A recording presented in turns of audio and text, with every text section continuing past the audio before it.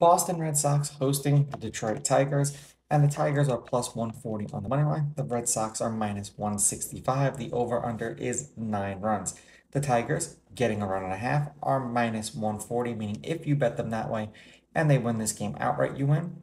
They lose by 1, you win. The Red Sox, laying a run and a half, are plus 120, meaning if you bet them that way, they must win this game by 2.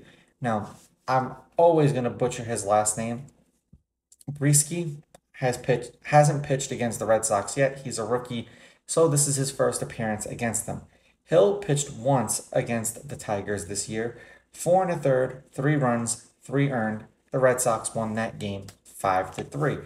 Now, the Red Sox are on a 2-game winning streak overall. The Tigers are on a 1-game losing streak overall.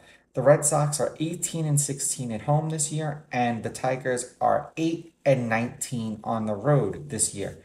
Head to head, Boston's on a 3-game winning streak against the Tigers. The Red Sox are 6 and 4 against them in their past 10. The favorite winning the game by 2 is 6 and 4. The under is 6 and 4, and the under 9 specifically is 5, 4 and 1 in their last 10 games. Now, initially I was leaning towards the Tigers with the money line, but because of how badly they've struggled on the road, I'm going to take the Red Sox with the money line, the Tigers with the runs, and I'm going to go under. Let's see if the numbers are right. Let's see if the numbers are wrong.